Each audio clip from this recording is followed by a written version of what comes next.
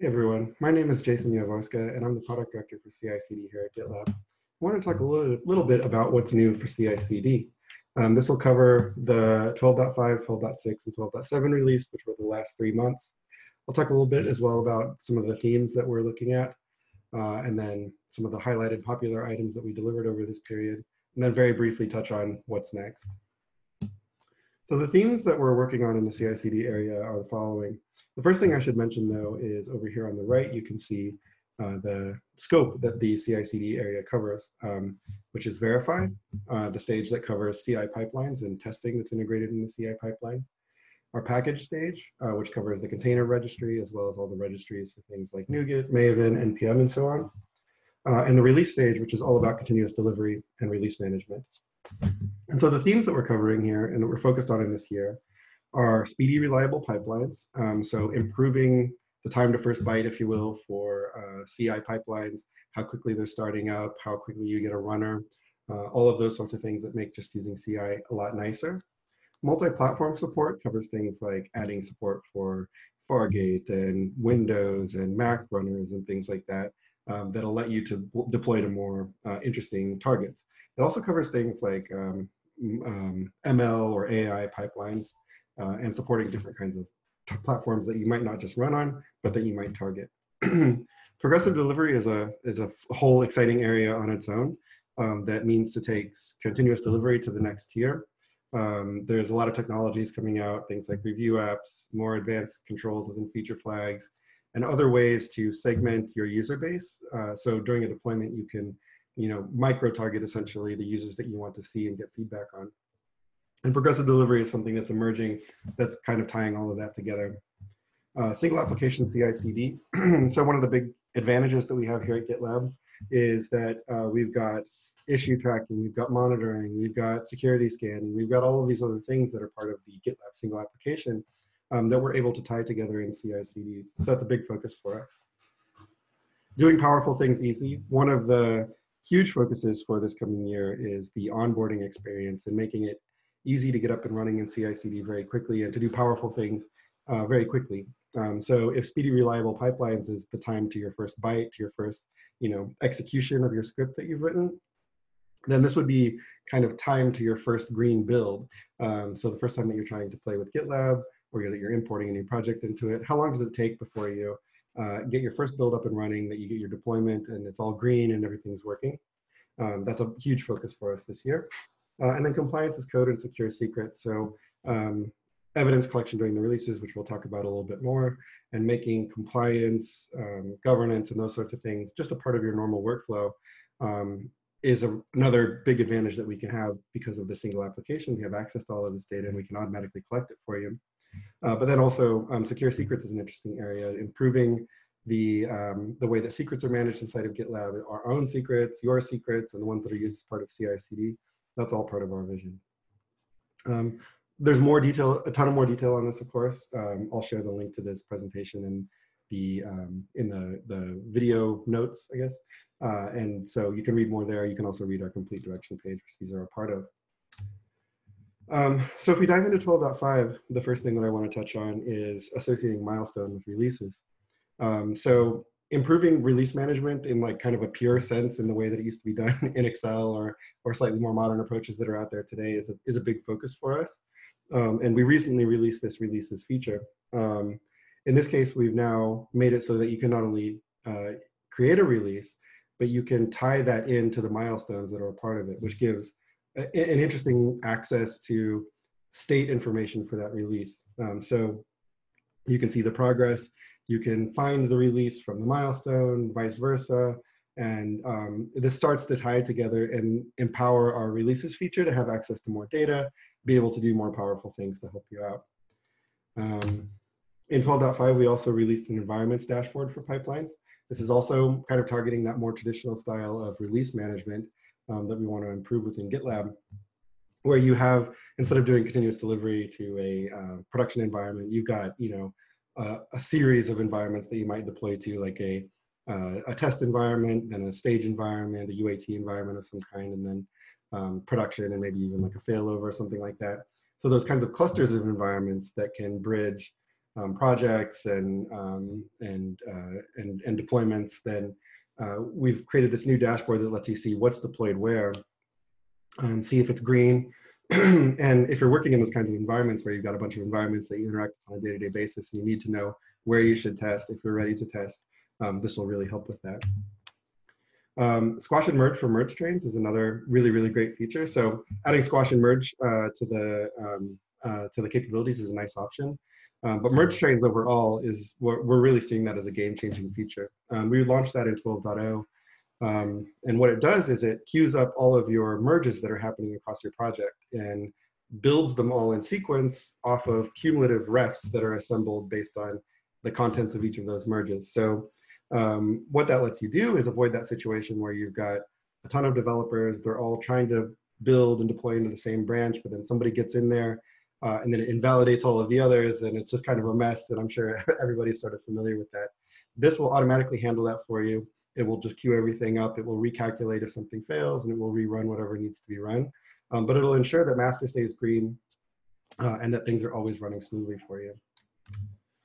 In 12.6, we also added automated evidence collection for releases. So what this does is it takes a snapshot of the metadata of the release, which includes not just the release itself, but the linked milestones, the linked issues.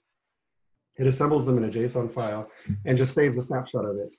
So it's available later for audits or other kind of compliance things that may happen. We're adding more abilities to be able to take additional snapshots at additional times so you can compare how a release is evolving. But this is, I think, really demonstrates the power of how we want to leverage our single application to make it so that compliance, evidence collection, all those sorts of things are not something that somebody has to build and maintain and worry about. It just is happening automatically because GitLab has access to all of this stuff, and we can do it for you, and it's a nice benefit. We've also added the Conan package registry, which is a C and C++ package manager. It's a focus for us to continue adding as many of these as possible. You'll probably see us launching Conan or not different kinds of package registries in most releases going forward. We're also working with our community to try and build these as well so that we can go even faster. But this is just such a useful feature where you can store your packages that you're building in GitLab. Again, GitLab then has the metadata and all of the details about what these packages contain, who built them, what the dependencies were and everything. That can then feed into the continuous delivery part of the application, and then we can handle those dependencies for you. This is all part of the ecosystem of building stuff with GitLab, deploying it, and archiving the binaries that you built. In 12.7, we also added, excuse me, resource groups. So we heard from a lot of our customers that a lot of times for a lot of projects, you can deploy concurrently to production or whatever environment because you're deploying different things and they don't necessarily step on each other. But there's certain kinds of environments and certain kinds of situations where you really need to limit concurrency in some way. So we have resource groups now, which can be defined at the project level and then enforced so that only one deployment to that environment can happen at a time. So if you've got a physical sort of environment that can only do one kind of test at a time, you can constrain that. If you want to limit deployments to your production environment to be happening one at a time, you can configure that.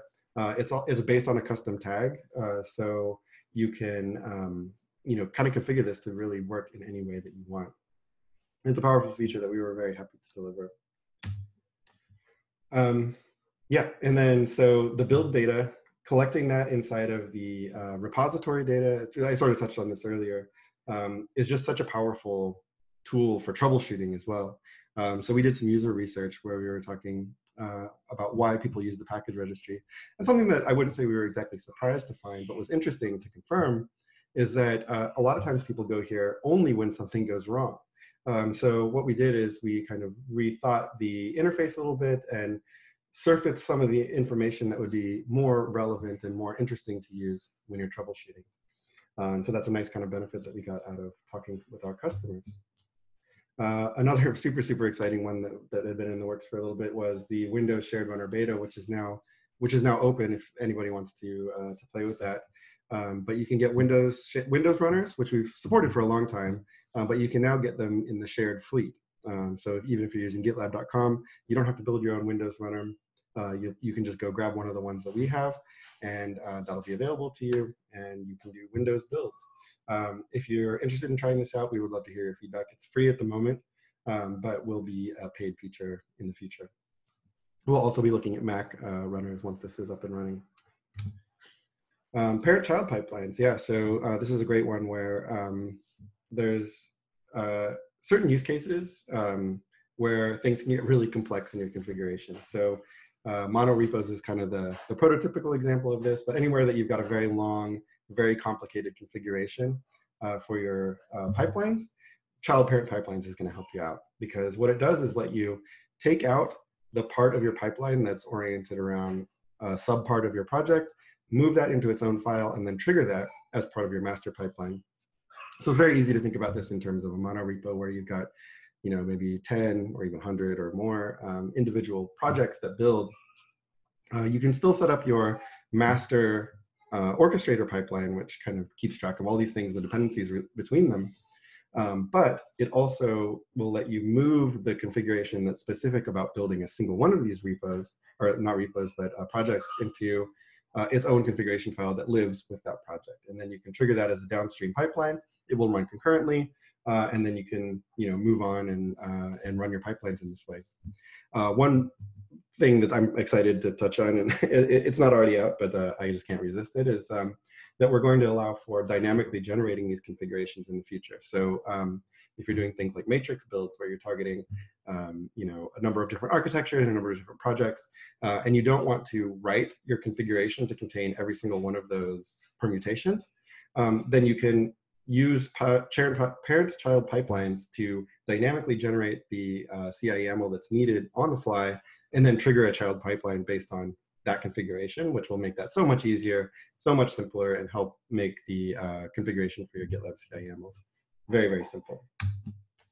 And then lastly, something that we've been working on for some time and are continuing to work on, we released the directed acyclic graph in 12.2 and have been releasing improvements to it ever since, and will continue to do so. The directed acyclic graph pipeline view that we're showing here that is a little bit confusing if you're not familiar with it, but basically what the DAG lets you do is run a pipeline automatically as quickly as possible based on the dependencies that are defined between the jobs. So if you've got very, very complex pipelines, or if you just want to let GitLab handle the dependencies for you, instead of sequencing things out in stages, which is the traditional way of doing it, you can just, in your GitLab CI YAML, define the relationships between the jobs and say, this job needs this job needs this job, and then we will just sort it out for you, generate one of these directed acyclic graphs, which you can see on the screen, and then run it for you in the most efficient way possible. So this does simplify configuration as well. In certain cases, you're not having to worry about stages in the way that you had to before. A lot of teams did things like tuning, you know, moving things between stages in order to try and get the fastest pipelines. No, you can just use the DAG and the needs keyword, and we'll do that for you. And it's just a much nicer way of working. Simpler, faster, it's a win. And then I just want to highlight here, amongst all of the things that we've delivered in 12.5, 12.6, and 12.7, this just highlights kind of our user focus. You can see the number of upvotes here, which is the thumbs up on these individual items. And we've really tried to deliver a ton of value that people have been looking for in our last few releases. And this continues going back all the way to 12.0. But yeah, it is our priority to deliver these top issues and make the product better by working with our customers, and that's super, super important to us. And if you are interested in any issues, upvoting them is a great way to help get them prioritized, but also reaching out to me or the PMs for the area is another great way to let us know that something is important to you, and we can move forward on it. You can imagine with CI and some other areas that are a little bit more mature, there's a ton of things going on, and so a little bit of a nudge is always welcome and appreciated. And then that's it for looking back. Looking forward, and this is none of this is complete yet, so it's not a guarantee that they will be in 12.8, but hopefully, and it should be soon, if not 12.8. Some of the highlights that I want to touch on going forward are The one that I already touched on was dynamic child pipeline creation via artifact includes. But we're going to be adding also accessibility scanning in review apps, which is a nice way that we're bridging together our CI pipelines and our review apps to do just fully automatic accessibility testing for you and be able to give you those results. Adding the ability to trigger a pipeline when another project is rebuilt, and then improving the expansiveness of the code quality report. On the package side, we're adding the NuGet, which is a .NET focused repository, which will dovetail nicely with the improvements we're doing for Windows users overall, but especially with the Windows shared runners. On the release side, we're adding the ability to collect evidence at the release end date. And then beyond this, like I mentioned, we'll be adding collecting evidence at other moments as well. Progress view for a release, taking advantage of the milestone data that we have. Adding the ability for our feature flags feature, which we introduced recently, to be able to set strategies per environment. Adding AWS environment variables that will help make it easier to set up your AWS integration. Allowing only forward incremental deployments. So if you're doing incremental deployments, we will help enforce that those only move forward. And then finally, group deploy tokens, which at the moment we have project level deploy tokens. Group deploy tokens will let you set up configuration that's a little bit more easy to manage if you have a lot of projects in a single group. So sort of if you're doing the opposite to a mono repo, where you've got tons and tons of projects for small microservices, something like group deploy tokens will make something like that much easier to manage. So hopefully that was helpful and interesting. I would love to hear your feedback, and you can always reach out to me. I'm jason@gitlab.com. And yeah, we'd love to hear from you. Thanks.